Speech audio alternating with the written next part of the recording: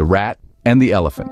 A rat was traveling along the king's highway. He was a very proud rat, considering his small size and the bad reputation all rats have. As Mr. Rat walked along, he kept mostly to the ditch.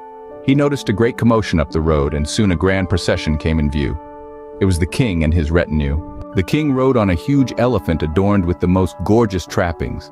With the king and his luxurious howdah were the royal dog and cat. A great crowd of people followed the procession. They were so taken up with admiration of the elephant that the rat was not noticed. His pride was hurt. "What fools!" he cried. "Look at me and you will soon forget that clumsy elephant. Is it his great size that makes your eyes pop out? Or is it his wrinkled hide?